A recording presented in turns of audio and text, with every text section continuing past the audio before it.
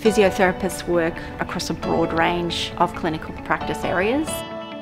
They manage people's injuries, but physios don't just treat injuries once they've happened.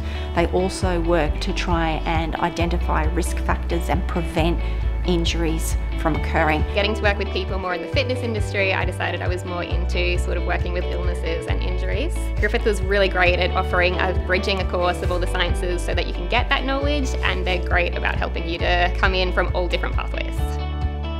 It is really hands-on, but I really like the story. So you get to be with a person and the story, find out what's going on and help them in a really individualised way. Being in the physio programs broadened my horizons of what it's all about. It's really good to learn by doing a physical program, and the practicals are what I most enjoy. One of the strengths is really that we have a lot of experienced academics that have come from a clinical background. In large hospitals, there are physiotherapists that work clinically, but some of their role is conducting clinical research. We also have the honours program, which commences in the third year of the program. And they really sort of ram home about evidence-based practice in physio, and doing sort of your own research is an opportunity that I really wanted to be a part of.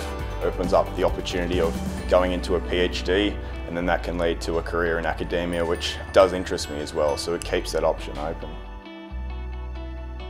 Physio is so much broader than you think it's going to be, and every different placement is a completely different opportunity. And we've got a really great class size where we can work with our peers, and I've even been able to go on my placement with some of them. So we get to walk together, we get to brainstorm our cases, which is really interesting, and our teachers are so accessible to us.